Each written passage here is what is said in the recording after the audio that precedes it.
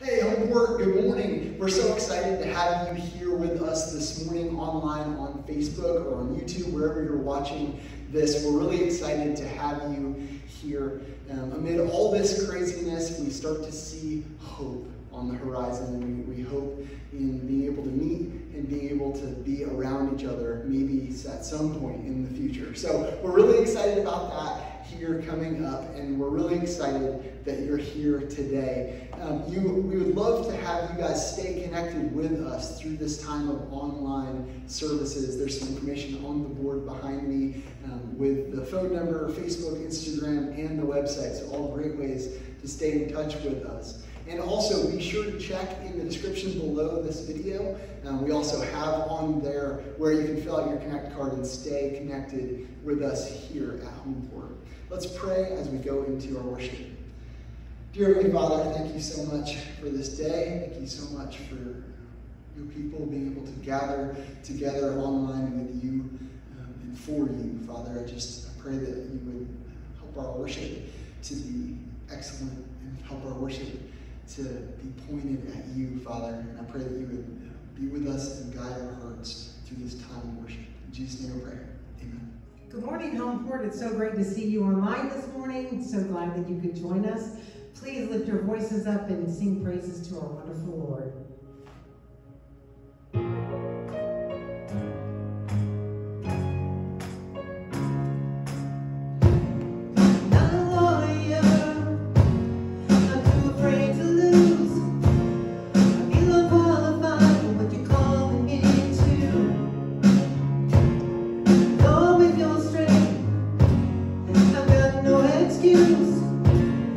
Broken people are exactly who you use.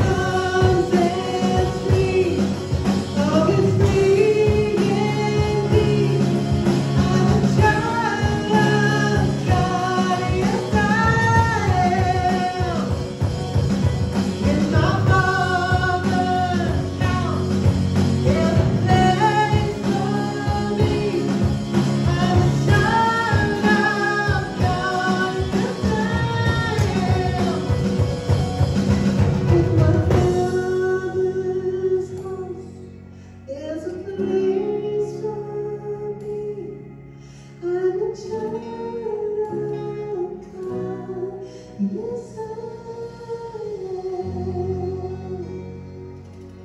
we come before you as children of God, because that's who you say we are. We are your children. And I just lift up everyone for strength and peace during this time, and show that light at the end of the tunnel, because you are beside us. There is an end to this situation, and you know what it is. You know.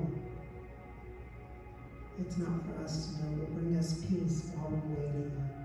Bring us strength, patience, and love. Help us see other people in love during this time. Just fill our hearts with your grace, your mercy, so we can see everyone through your eyes. And we pray all of this in your Son's precious name.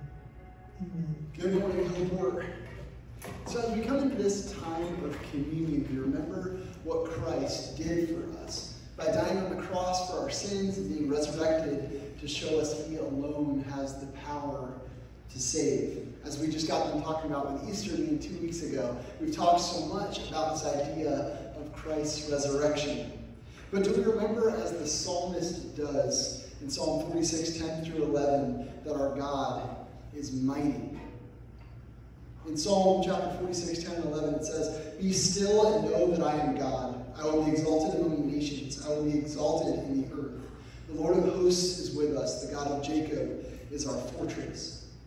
As Ben is getting ready to talk about simplifying our complicated lives, remember that our God is many things. He is perfect and awesome and beautiful and loving and a good God. And in addition to all of these things, he is mighty. Almighty, we praise him for being almighty. Almighty means he is enough to save us from our sins, to come here and to just disregard the fact of where he comes from and come down to us and die against all that he's used to. He comes down and dies for us because he loves us. He gets murdered, and then he resurrects himself because he is almighty. So church, today we remember Jesus' death. But we also remember that he is almighty, completely powerful, even over death. So much to the fact that he resurrected himself. So as we remember Christ's death, burial, and resurrection in communion today, I ask that we would remember how powerful he is to save. Today, we're still online. So I ask that you all would go and find something similar to bread and juice and to take communion along with the rest of the body of believers. Let's pray. Dear Heavenly Father, thank you so much for this day. Thank you so much for the body of believers that are gathered online today, Lord, not physically together, but spiritually one. Lord, I just pray that you would guide us and keep us and help us to remember that you are mighty to save, that you came down out of heaven, out of perfection, to die for us. In Jesus' name I pray. Amen.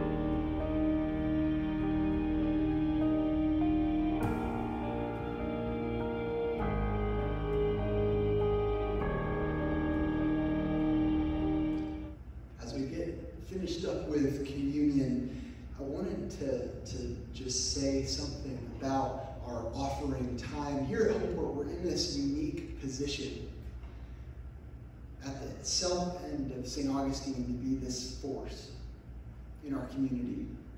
And we have been that force of Christ. We have filled that role, and we're so excited to continue to do that.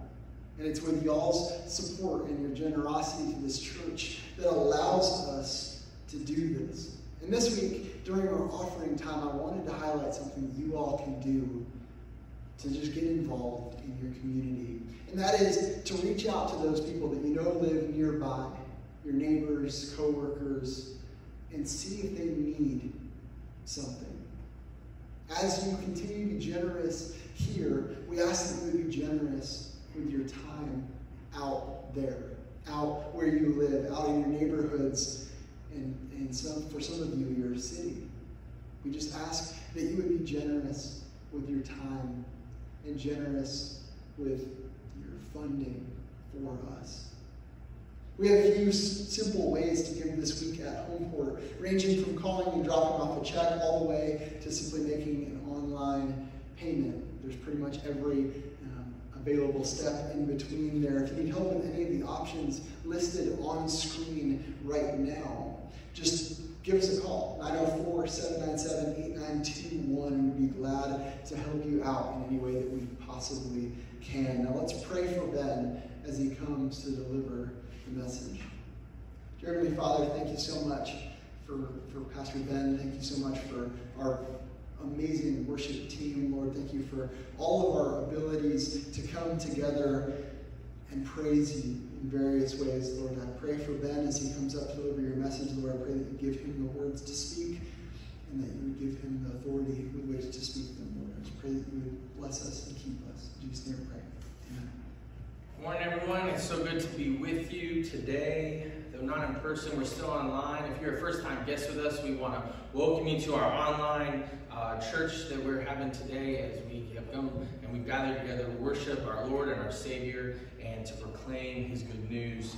I don't know if you were a part of the tidal wave last year, but last year, Tidying Up with Marie Kondo was a Netflix hit. Her phrase, "If it doesn't bring you joy, get rid of it," was mentioned everywhere. And there were all kinds of articles that talked about the boom that our thrift stores across the nation saw as donations increased, as people got rid of these things, which she said, if they don't bring you joy, you get rid of it. And so you sell it, or you donate it, or you give it away. And as people watched and purged, these thrift stores began to just see a huge increase in donations.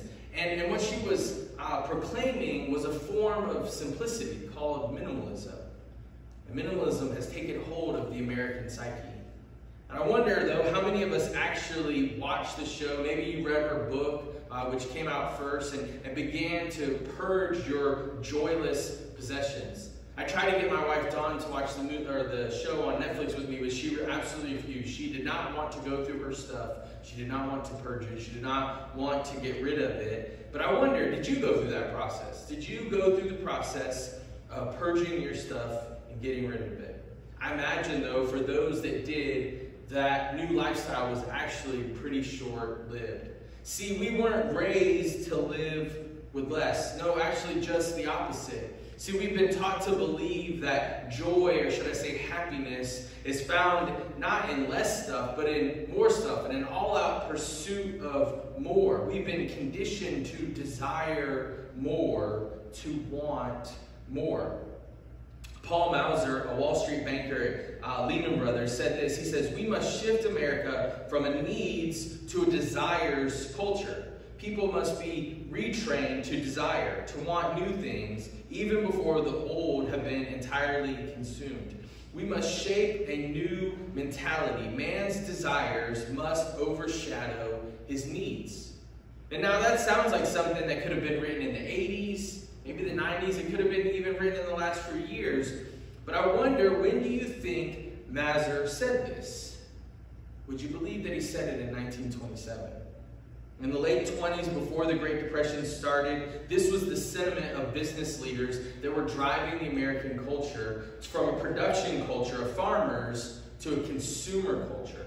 And it worked. When you go back and you look, those that were raised or grew up with so little during the Great Depression, they became some of the greatest consumers of all times, hoarding houses full of stuff. See, during World War II, the Nazis used propaganda to appeal to the German people's unconscious drives rather than their rational thoughts. They learned these principles, ironically, from a Jewish psychotherapist named Sigmund Freud. Hitler worked on the German people's two most basic emotions, want and fear. And after World War II, Freud's nephew, Edward Bernays, brought those ideas to America. He believed that if the Nazis could manipulate people during wartime, that business leaders and politicians could use the same principles to manipulate people during times of peace. We don't call it propaganda anymore. Now we call it public relations. And Bernays is now called the father of American advertising. Our emotions are used against us to teach us, to condition us to want more, even though we don't need it. A desire for more and a feeling of hurry go hand in hand. We can't get more unless we're willing to do more. We can't be a part of more unless we're willing to join more. Alan Falding says this: the drive to possess is the engine for hurry. And he's absolutely right. Go ahead and open your Bibles to Matthew chapter 6. We're going to spend our time this morning looking at this passage. But as we do, we've been in a new series since Easter talking about Jesus' resurrection from death to life. Jesus promised a new life, a better way of life, an abundant life. And if he promised it to us, then why does it feel like we're living this abundant life? The answer is we haven't learned how to slow down, to simplify our lives, and to live out his new way of living. Last weekend, Jordan did a wonderful job of helping us to see that slowing down, that is resting and creating space for a Sabbath rest, is interwoven throughout the entire Bible, and it helps us understand God's plan for us. From God making the seventh day a holy day of rest at the end of creation, all the way through to the end where we live in eternal rest when Jesus returns.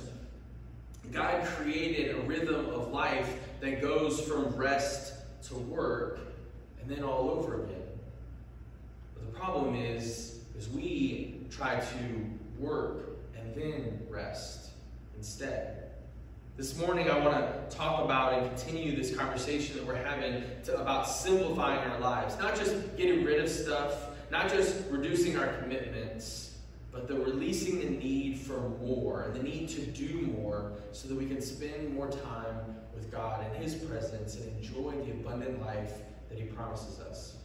Here's the thing. We're never going to find that true abundant life if we're out there chasing more stuff. More stuff makes me think of George Carlin's old bit on stuff. And if you go on YouTube and you look it up, don't be surprised by the number of four-letter words he uses. I'm pretty sure he can't form a sentence without one in there. But in the bit, he talks about how our homes are just a roof covering up our stuff, our pile of stuff. And he says you get on an airplane and you go and you fly above a city and all you see are these little piles of stuff covered by a roof.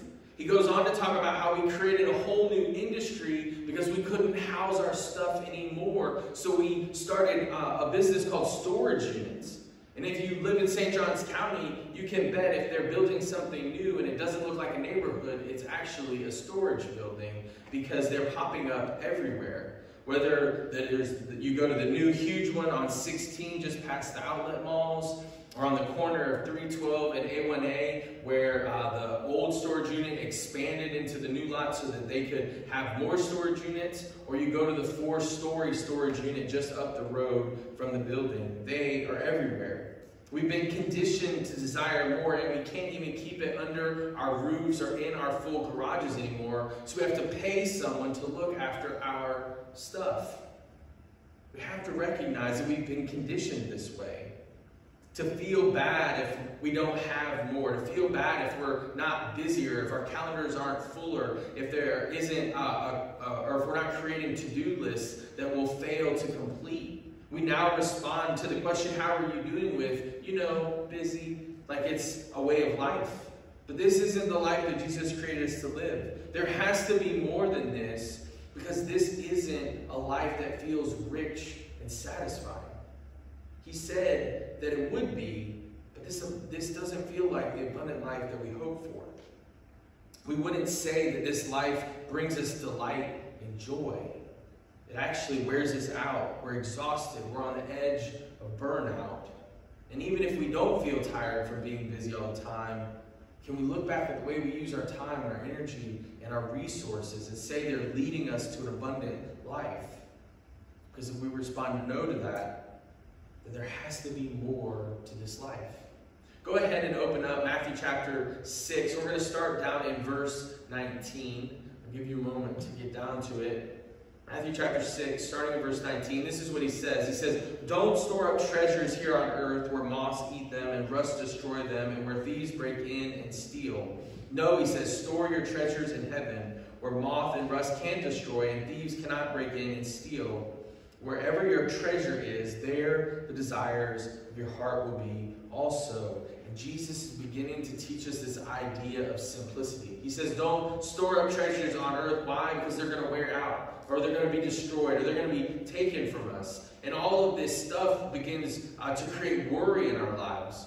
A number of years ago, when we moved to Ohio, we lived with one of the elders of the church for a couple of weeks as we were waiting on our house to finish up so we could move in. And this elderly couple, our friends Brian and Donna, they lived way out in the country. And they never locked their doors. They never locked their doors. And when we moved there, it was like this whole new fear set up. I was like, what do you mean you don't lock your doors? And how can you do that? But they didn't lock their doors when they were gone. They didn't lock their doors at night when they were sleeping. They just never locked their doors. And while we were there living with them, there was a church conference down in Kentucky. And so the elders and the staff and a couple of the wives all went down. But Dawn and the kids stayed back in Ohio. And one of the days we were gone, Dawn left the house and she locked all the doors, because that's what she did. And she locked all the doors, and she got back and she realized she had locked herself out of the house. And she calls me in this great panic, and she's like, "Hey, you need to ask them, do any of the family members or do any of their neighbors have a spare key?" And so I did, and they were like, "No, nobody has a spare key, because we never lock our doors." And luckily, fortunately, if you didn't lock your doors, you probably didn't lock your windows. And so they were able to jimmy up a window and slide Judah in, and he was able to let them back in the house. But that's what Jesus is talking about. He says when we worry about all the stuff that we have, it creates all kinds of problems, and actually a few funny stories along the way. Jesus doesn't want us to worry about the temporary things that we will acquire here on earth, but to treasure the things in heaven. And to treasure those things that we store in the kingdom of God now. He continues on in verse 22. He says, "The eye is like a lamp that provides light for the whole body. And when your eye is healthy, the whole body is filled with light. But when your eye is unhealthy, your whole body is filled with darkness. And if that light that you think you have is actually darkness, how deep is that darkness?" And Jesus is talking about the darkness that we have as we desire more for ourselves, and the storing up of treasures for ourselves here on earth, thinking that they make us more than we really are. He continues on in verse 24. He says, "No one can serve two masters, for you will hate one and love the other. You will be devoted to one and despise the other. You cannot serve God and be enslaved to money." That is why I tell you not to worry about your everyday life. Whether you have enough food and drink or enough clothes to wear, isn't life more than food and your body more than clothing? And he really gets to the heart of the matter. Our desire for more is really serving another God. He says you can't have your feet in both camps. You can't serve two masters. And when we don't serve two masters, we're learning this new way to simplify our lives. He says, don't worry about your everyday life. Don't worry about whether or not you're going to have enough food and drink and clothes and toilet paper during this pandemic. Man, we failed that one, right?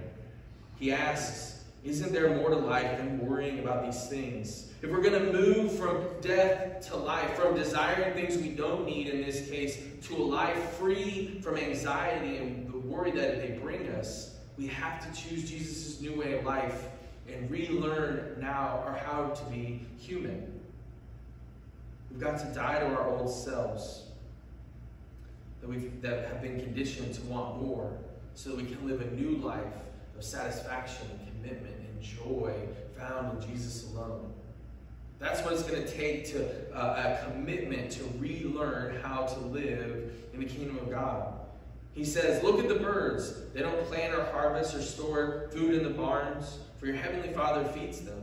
And aren't you far more valuable than they are? Can all your worries add a single moment to your life?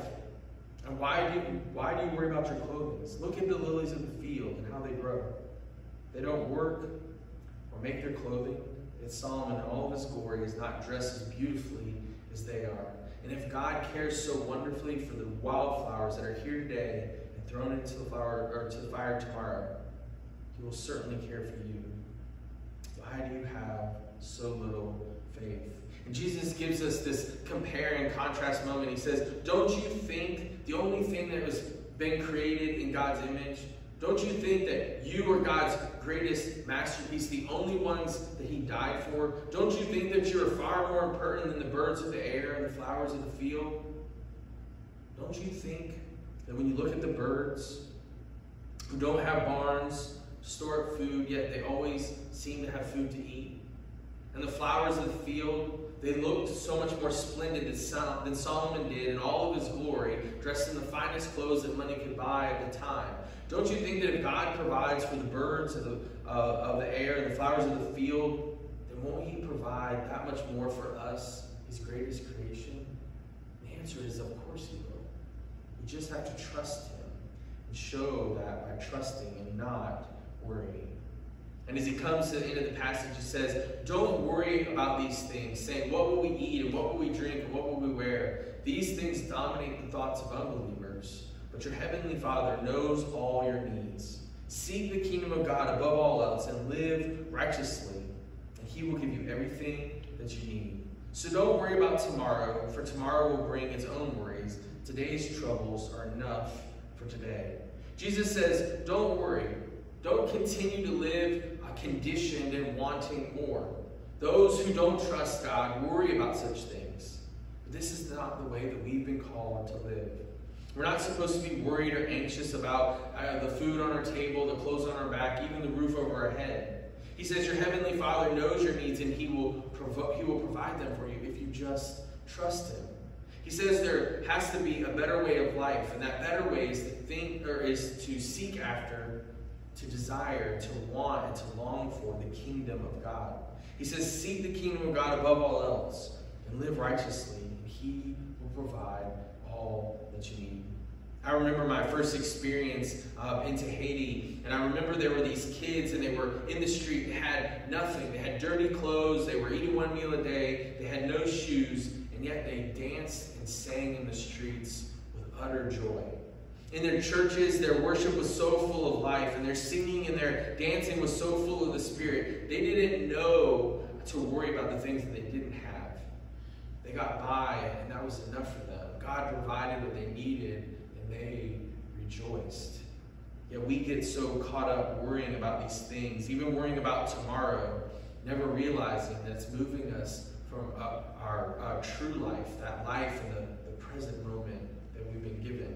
Worrying about these things and the things of this world keep us from the joy and the satisfaction that is to be found in the life that Jesus offers us. So we want to move from death into life.